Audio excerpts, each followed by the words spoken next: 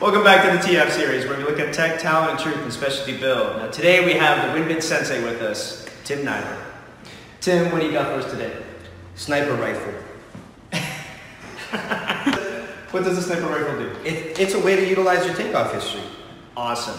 Let's go. Hello, my fellow Winbidians. I come to you from a place of sheer and utter quickness. Behind me, you notice the whiteboard. That's designed to give us the top secret enhancements that you guys need on a day-to-day basis to keep your workflow as efficient as humanly possible. Now on to the good stuff. We all know about the shotgun bar, okay? It's more like a sniper rifle. Let's begin.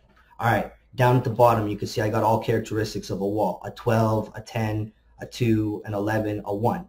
What do they mean? Just characteristics of a wall for top out, low hang, stud height, you know, the basics. I go and I hit the record button. What am I getting? I'm getting a nice little line that includes those characteristics. Now what I'm going to do is I'm going to go down to the shotgun bar and I'm going to switch it up. I'm going to say, you know what, this is actually a 15-foot high stud and the board only goes up 10 feet, so I don't need any top out. The finish only goes 10 feet and I don't need any fire tape. All right, so what we're looking at now is a whole new set of characteristics. Okay, great. Show me something that I haven't seen before.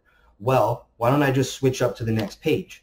Okay. So now I'm on floor 50, so I'm going to switch that up to floor 50, and I wish I had the characteristics of the 12-foot wall available, but in the past you weren't able to take walls from previous pages and use them on other pages. So now, what do you have? Takeoff history. Bam, I want the 12-foot high, load the shotgun bar. I want the 15-foot high, load the shotgun bar. What I'm trying to explain here is that there's a running history of every wall or ceiling that you've ever done.